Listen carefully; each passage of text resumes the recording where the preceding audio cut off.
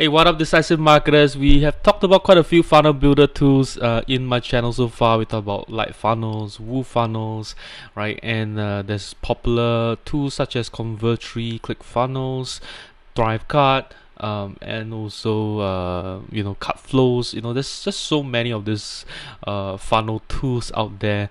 And today I'm going to be talking about yet another one, and it's called WPFunnels. I think WPFunnels is very interesting. It kind of feels like Light Funnels to me in many cases, right? And I think that it's so easy and so fast to put up a nice looking funnel, and they've got a nice deal going. It's very affordable right now for anyone who wants to use WordPress to create a funnel for your business, right? So before I dive into WP Funnels, be sure to hit that subscribe button if you'd like to see more digital marketing and e-commerce content. So here we are in WP Funnels. Firstly, I guess before we start is to talk a little bit about WP and SaaS based funnels. Is that WP funnels, WP based funnels are, firstly, it's self-hosted. So one thing about WP funnels is that they don't have much conditional rules, so you can't show dynamic order bumps and one-click upsells, unlike WooFunnels. But because it's actually much meant for people who sell through a linear funnel. That means it's just one product, couple of upsells, and those upsells are fixed, right? So the main product is fixed, the upsells are also fixed, up down sells are also fixed. So it's a linear kind of funnel. So it can be a course, it can be a digital product, it can be let's say a product with just a main product with it can be a physical product, and also similar accessory items to the main product.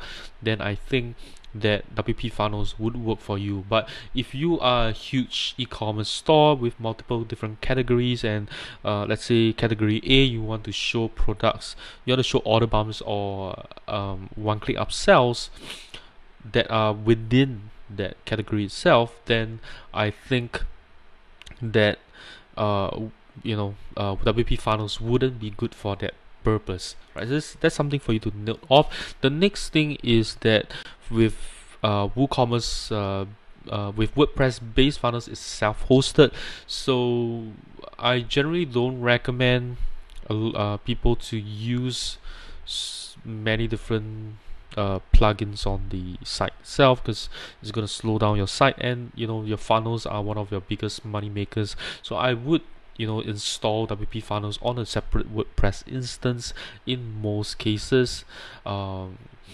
unless you it's not too important. You don't have a lot of plugins on the site itself.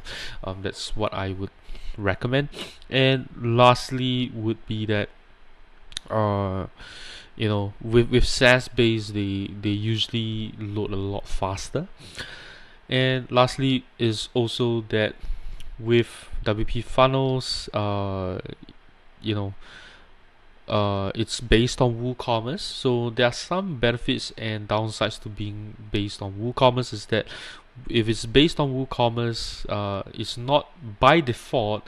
WooCommerce doesn't have any subscription products, right? It's not being enabled. There's no there's no subscription products, there's no payment plans as well. So if you use WP funnels, if you want to use subscription products, you want to sell subscription products or payment plans through WP funnels, you would then have to use the official WooCommerce plugin for subscriptions. There are some other third-party plugins out there as well, but they don't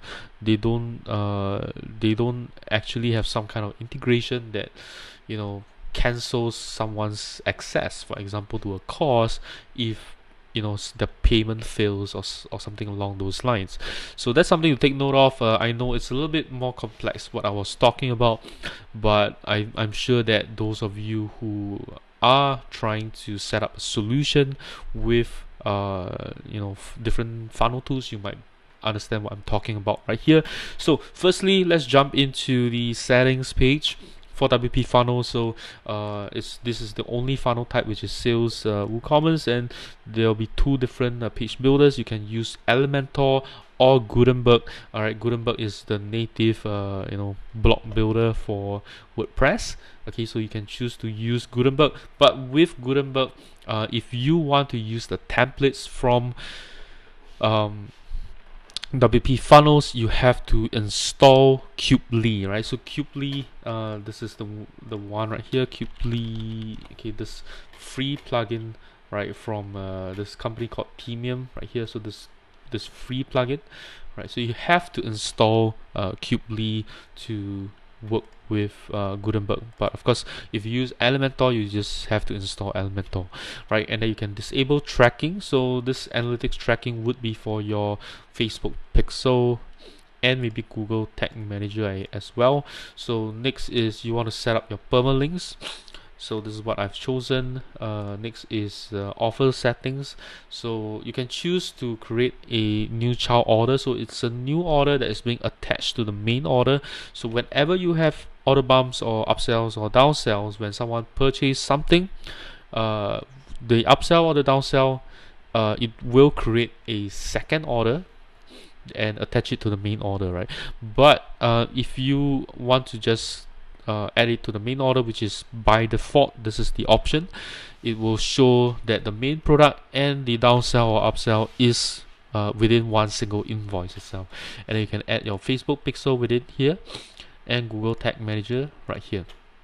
Okay, so one thing about Facebook pixel or Google Tag Manager is that if you want to enable this, if you have any other scripts or tools that are used to install Facebook pixel on your WordPress website, you may want to enable it or disable it for certain pages because of the funnel pages itself, because you may trigger some of these Facebook pixel events twice if you enable it on both, right? So I know it's a little bit complex here, but let's say you have a plugin that enables Facebook pixel across your WordPress website, and then you enable it in WP funnels again, you may trigger the events twice, right? So that's not a good thing.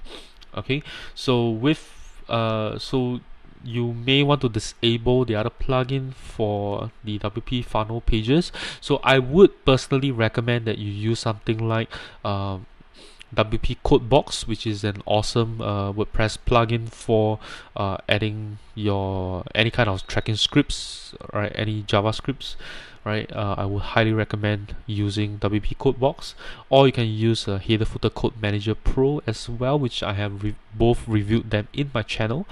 All right, you can look for it. You can search for these videos in my channel. And the next one is Google Tag Manager. So with WP funnels, it doesn't allow you to add custom scripts just within the funnel pages itself, right? So you have so you may want to make use of Google Tag Manager to do that. One more thing to take note of is that with WordPress, if you have any header footer codes that is being implemented, it will show it will show up in the funnel pages as well. So for example, if you were to add a pop-up script into your Google Tag Manager, and you also add it into your WordPress website, it's going to show up twice, right? So that's not a good thing as well. So something to take note of. Maybe you might want to defer everything to your code manager tool, right?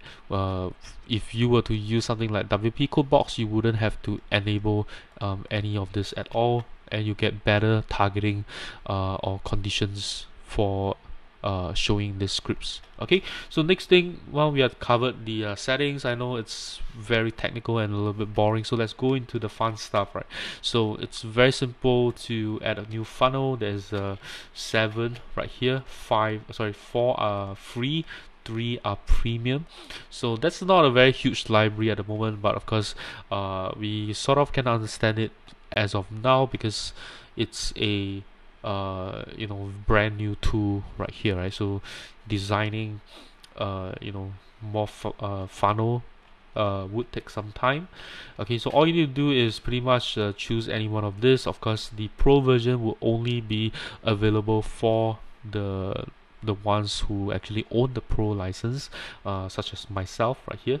So and all you need to do is just hit on import and it will show up. So what I'm going to be doing is I've already created one funnel right here, so I'm going to click on edit.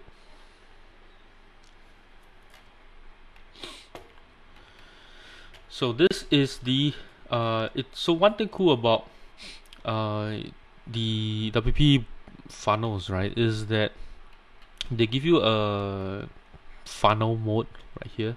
Sorry, not a funnel mode, but a canvas mode right here. So you can also turn on stats and you can see how many people actually visit your landing page, how many people visit your upsell page, your downsell page, and so on, right? So you can turn on stats. Okay, and global checkout will be using the WooCommerce default checkout page. Okay, so something to take note of. So if you want, you can click on plus step and you can add any one of these funnel pages, okay, individual funnel pages into the funnel itself. Okay, so next thing is you can also add conditions, which we have right here. I'm going to show that to you later, and you can have CRM integrations, but the only CRM integration is Fluent CRM right now. So if you don't have Fluent CRM, you're not able to use it. Use any of this CRM with WP Funnels. So it's quite new at the moment, right? So there's not much CRM integration, any email marketing tools integration at the moment. So this is the landing page. It's pretty straightforward, right? So you click on the 3 dots right here.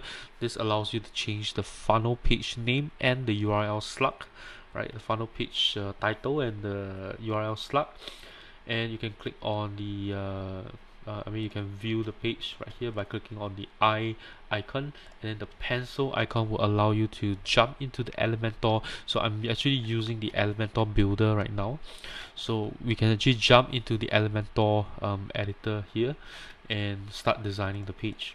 Okay, so if you love Elementor, right, I think this is a good reason why you should use something like WP Funnels, because it works on Elementor. If you use a SaaS solution, they usually have their own page builder, so you got to learn that all over again. But if you are an avid user of Elementor, you can save a lot of time using WP Funnels because you already know how to use it, right? So you can see right here I do have my Labby Desk widget right here. So it's actually the Labby Desk script is actually added throughout the funnel pages as well. So this is not a good thing in my opinion, because you would then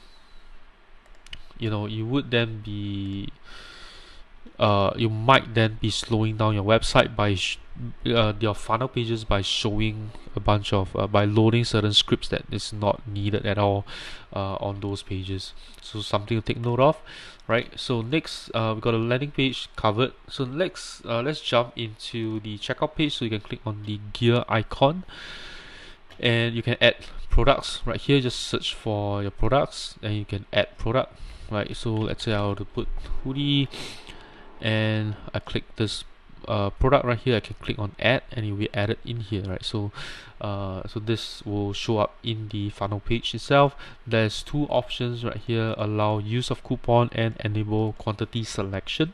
So if you allow use of coupon, so they can, there will be a coupon field to get a discount or free shipping right there. And quantity selection would then allow them to purchase multiple multiple quantity of the item, right, which is quite straightforward. And then you got order bumps right here. There are two styles. One is this one is this one. Personally, I think that it looks kind of nice, but it should have maybe like this one, have a GIF version of the arrow so that it captures better attention, and then you can choose where to show the order bump. Likely you're gonna want to show it maybe before or after the payment options. Okay, and then you can choose the product that you want to upsell, so just search for it, right, and then edit it, and then the product image will show right here. So one thing that I find that they should improve on is to fill in the product description for me, right, and then I just got to change the highlight text and the checkbox label itself. That will save me a lot more time. They could pull in the short description right here instead, right, and then the discount. Are you going to offer a discount, or so if the product inherently has a sale, has a discount, it will show up like this. So the product is actually $20 and then there's a sale price of $18, so it's going to show by default like this, right? There is a replace first product checkbox right here. So what happens is that if you purchase this product, then the main product is no longer relevant, something like that. Okay, it's no longer it's being replaced, right? Okay, next is the percentage. So I would say that let's jump back a little bit. So I would say that this would be like a upsell, like an upgrade. Okay, it'll be like an upgrade. Maybe you buy a burger and then you upsize it into a meal, right? So you replace the entire product itself.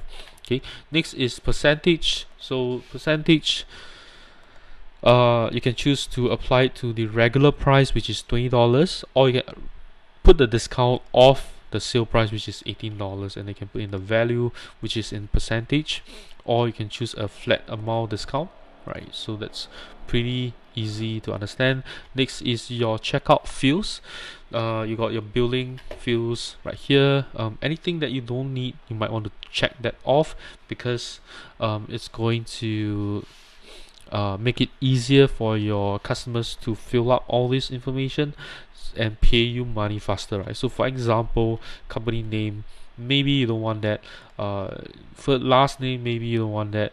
Maybe you want to change the name to first name to just name, something like that. That's what I would do to simplify it, right?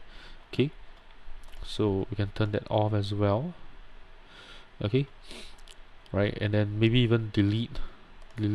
Sorry, this is deleting the product. Okay, that's not what I want to do, right?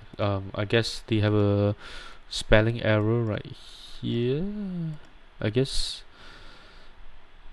it should be delete this field, right? Not delete the product. Okay, so and then if it's a digital product, you might want to even turn off everything on the shipping field, so you don't have any shipping fields at all, because you can just use the billing field as the shipping address for a digital product, right? There's no need to ask for shipping address at all. Next is your additional fields. If you don't need them, you can turn off the order comments, right? So that's all for the checkout page, and this is kind of how it looks like.